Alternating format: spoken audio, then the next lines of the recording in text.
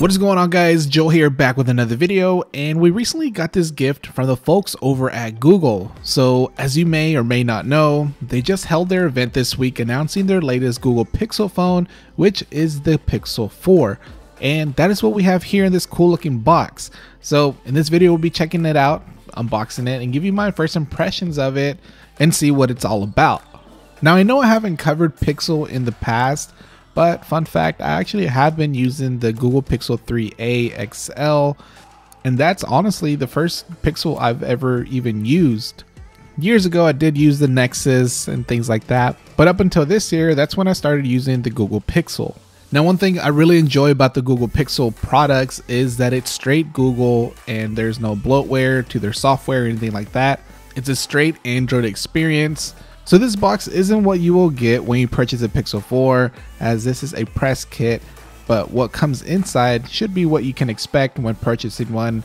But we do get presented with the Pixel 4. This is the larger XL model, but there is a smaller Pixel 4 model if you decide to opt for that one. Now, you do get a SIM ejecting tool along with some literature, warranty information. We also get a USB-C to USB-C cable, which is great as everything is going that route nowadays. Everything's going to USB-C, and Android has adopted that for a couple years now. But there's also a USB-A to USB-C adapter to help transferring data from your previous device to the new Google Pixel 4. And we also get an 18-watt fast charging wall adapter, so you do get fast charging on this, which is always a great feature to have. 0 to 50% in about 30 minutes is always nice. Now, I received the Pixel 4 XL in the clearly white color option. The design has changed a bit from last year, with it now having a matte finish on the back. Around the sides, you also get a matte finish, and it does feel a little bit slippery, so you may want to get a case, which Google was awesome enough to provide a case with this unit, which is cool, and I really like the texture on their cases. This case by Google definitely adds that extra grip to it. But on the side, right above the volume buttons, you do get an orange accent color for the power and sleep button. Now, if this clearly white color isn't your thing, the Pixel 4 also comes into other color options.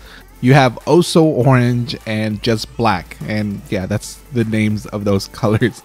Strange they don't just give it a simple color name instead of these random clearly white, Oso Orange, and just black names, but hey, whatever.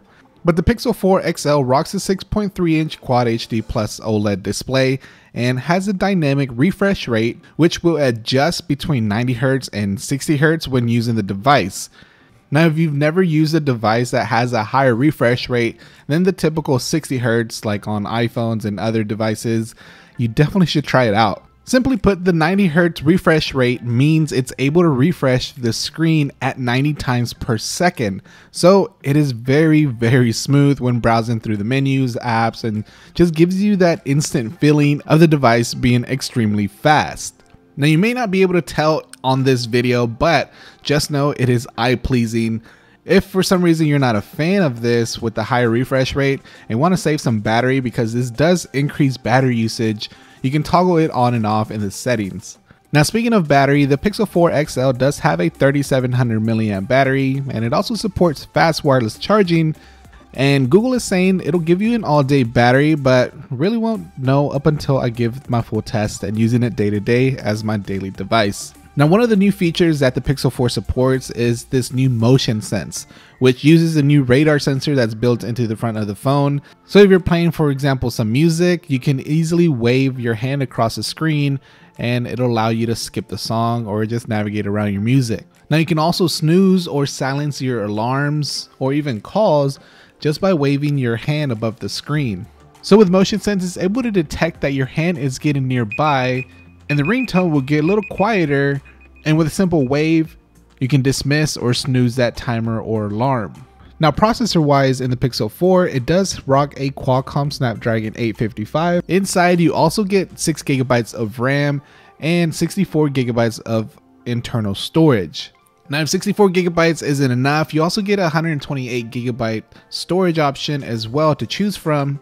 And one of the things that really stood out with Google Pixel devices, at least last year, is that if you purchase the Google Pixel 3, you get unlimited amount of storage for Google Photos. So if you wanted to upload all of your Google Photos at original quality, you can do that. But on the Pixel 4, unfortunately, it seems like they removed this feature. So if you still want to upload your photos and videos to Google Photos, you can, but it only gives you unlimited storage at high quality, not original quality. Now, if you're not familiar with Google Pixel devices, they've been well known for their camera software because their cameras do take some really nice photos, and not to mention, up until now, they're doing it all with one single camera sensor.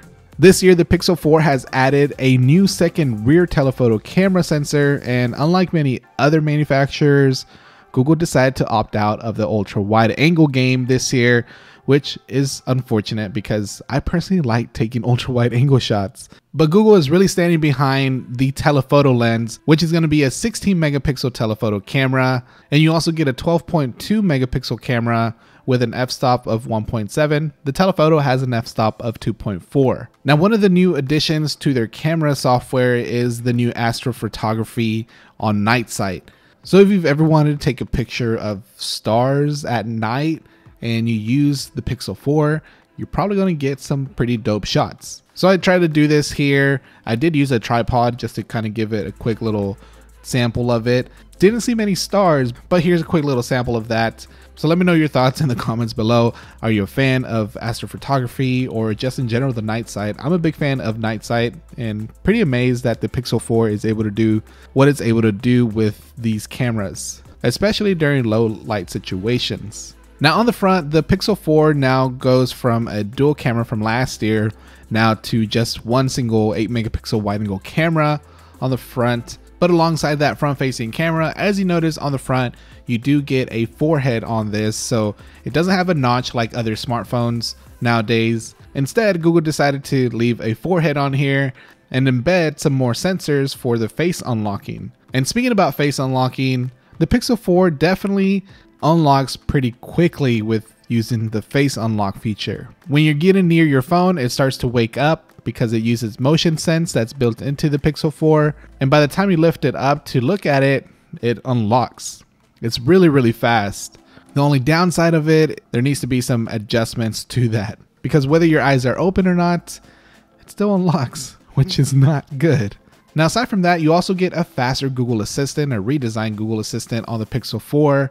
It's able to work faster and it's smarter. But if you are interested in the Pixel 4 or the Pixel 4 XL, pre-orders are going on currently as of shooting this video. So if you're interested, go ahead and check that out. I'll leave the link down below in the description. But you can pick up a Pixel 4 for $799, and this model, the Pixel 4 XL, is going to retail for $899. And those are for the 64 gigabyte models. If you're interested in the 128 gigabyte storage models, those are going to be $100 more. So what are your thoughts? Are you into the Pixel 4? I know I haven't covered much Android stuff here on the channel as I used to, but I wanted to throw this into the mix and start covering Android things because of course I use both. But let me know what you think in the comment section below. Are you interested in Android or Pixel, or what device do you currently rock? Also, let me know what you want to see from the Pixel 4. Is there any tests you want to see? Things like that. I'll definitely be open to suggestions of what my upcoming video could be. So let me know your thoughts in the comment section below. But as always, if you did enjoy this video, let me know by hitting that like button down below, as it not only lets me know that you enjoyed it, but it also shows support to the channel.